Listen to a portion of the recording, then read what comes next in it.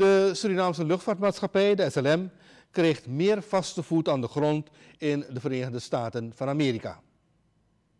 De SLM heeft op 1 september 2016 haar inaugurale vlucht naar Miami gehad. Afgelopen maandag 3 april was het de beurt aan Orlando, maar dan vanuit Aruba. Zondagmorgen vertrok de delegatie vanuit Suriname onder leiding van SLM-directeur Robbie Lachmising. De 3 uur durende vlucht vanuit Paramaribo naar Aruba verliep heel goed. Maandagmorgen vond op de internationale luchthaven Reina Beatrix een kleine ceremonie plaats. SLM-directeur Lachmising ging samen met James Facio, CEO van Aruba Airport Authority en de CEO van de Aruba Tourism Authority, Ronella Chin Ashu Cruz, in op de meerwaarde van deze nieuwe route van de National Carrier. What we are going to do in the United States for Suriname especially is to look what we can do with the retired people there, to bring them in the Surinamese forest. You know, we have one of the biggest, how do you call it, oxygen of the world, one of the woods, one of the forests that is still a little bit good, but you know, people like money, so the gold diggers and the wood diggers, they come to Suriname, but we will see what we can do. So, Mr. Facio, can you tell us in short what this inaugural flight means to Aruba? Well, air service is so important for Aruba. We are largely a tourist-based economy with some business travel, and you know, if you look back over the years, the development of Aruba has happened almost in lockstep with air service to Aruba, and that's probably true in most countries. And so this flight is very important. It's important, maybe not so much for tourism, but for the locals in Suriname, in Aruba, in Orlando, to have another option, an alternative to travel between those 3 destinations, I think is just a win-win-win for everyone involved. Yeah. Ja, er zijn zeker verschillende kansen dat wij hopen gebruik van te maken door middel van zo'n vlucht, een inaugurele vlucht. Voor Aruba, voor het toeristenbureau Aruba, zijn er 2 mooie kansen.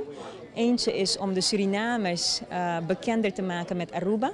Een van onze strategische prioriteiten is om de Venezolanen die eigenlijk een affiniteit hebben met Aruba, die niet meer in Venezuela wonen. En Venezuela is trouwens de 2e grootste markt voor Aruba.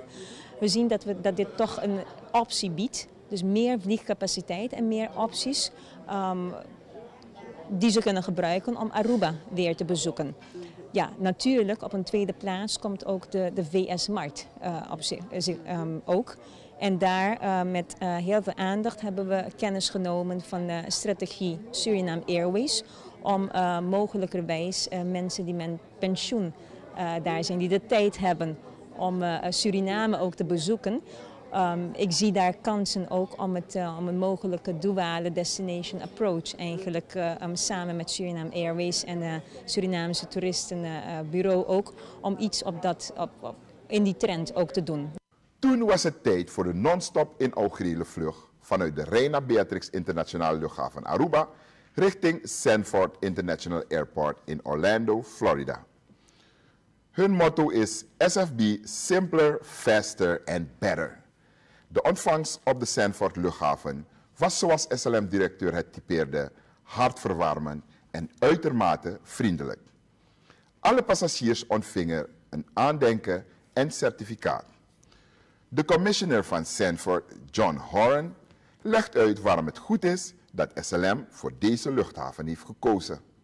Chairman of the County Commission here in Seminole County, Florida, where you've just landed, and isn't that easy? All you do is you land on your airplane, you walk off the airplane, you go into the terminal, you're all clear, your ground transportation's right behind you. We're simpler, faster, better.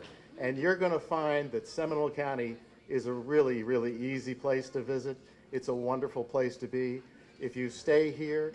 So come and visit also Suriname. I invite all the American peoples, not only the inhabitants of Orlando, but all the American people come and visit Suriname and see how nice and beautiful our country is.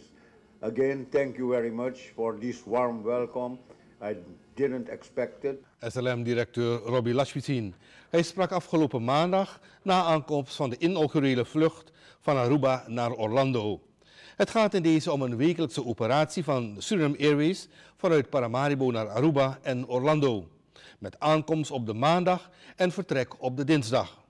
We brengen u nog een uitgebreide reportage van de inaugurele vlucht van de SLM vanuit Aruba naar Orlando.